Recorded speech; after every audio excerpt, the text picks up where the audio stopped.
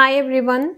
Today let's learn a new poem, Meadow Surprises, written by Louis Brand Phillips. Let's move on to the poem Meadow Surprises. What is the meaning of meadow? It's a grassy land. For every person there would be some or the other surprise. Here the meadow offers several surprises to the one who has an eager eye to look at the meadow. Let's begin the poem. Meadows Surprises. Meadows have surprises. You can find them if you look. Walk softly through the velvet grass and listen by the brook. Here the poet wants to say that if one pays attention, a meadow has several surprises to offer.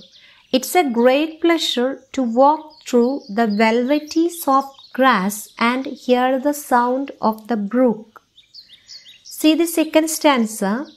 You may see the butterfly rest upon a buttercup and unfold its drinking straws to sip the nectar up. The poet here describes a beautiful sight one may encounter in the meadows. In the meadows, it is possible to come across a butterfly comfortably placed upon her buttercup or flowers full of nectar, full of honey.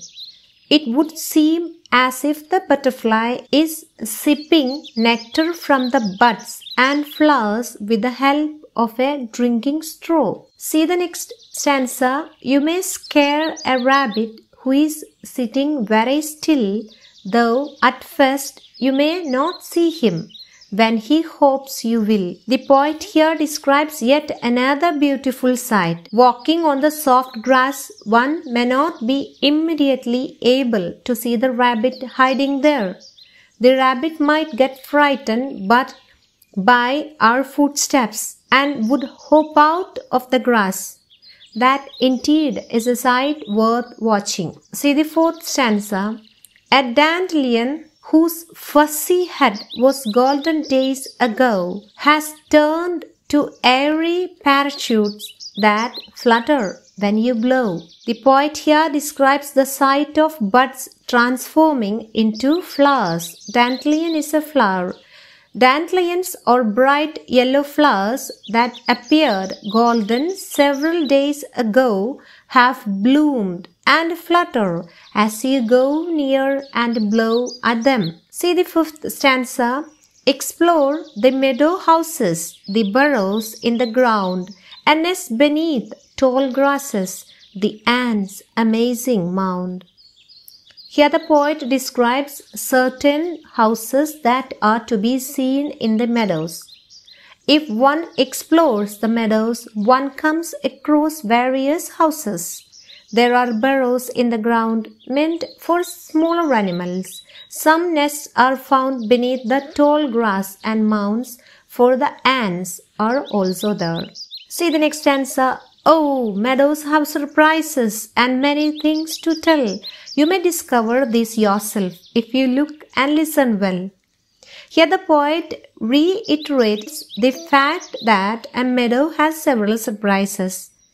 If one is able to pay a little attention, look and listen well, one may find several beautiful surprises in the meadows. In this poem, the poet says that the meadow offers several surprises to the one who has an eager eye to look at the meadow. Walking on the soft velvety grass, the sound of the brook, a butterfly sipping nectar from the flowers, all such sights give immense pleasure. These sights are no less than the nature's surprise gift. Walking further on, one may find a rabbit hidden in the grass. One may not able to see it instantly, but soon it would hop in front of you because it would be scared. And a dandelion that was golden a couple of days ago would have also bloomed. One could find several houses in the meadows.